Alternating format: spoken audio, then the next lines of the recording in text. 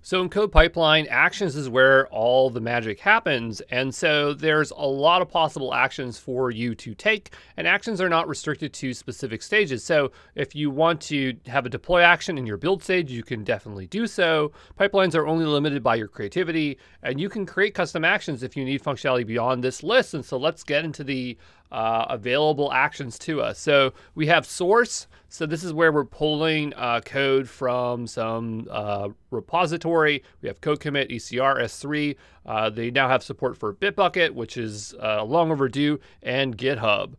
Then you have your test actions. The most common ones you're going to be using are code build and Jenkins.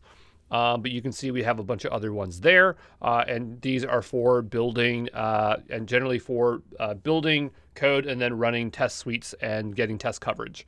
Then you have your deploy actions, the most popular being CloudFormation and Code Deploy, and then we have a bunch of other ones there like Elastic Beanstalk, Alexa Skill Kit, and to Amazon S3. And then our last code pipeline action here is to invoke a Lambda, very underappreciated, very useful action in the code pipeline process.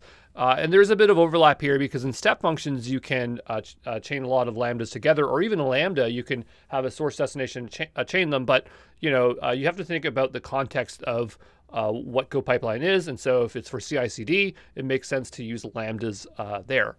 So yeah, that's all the actions.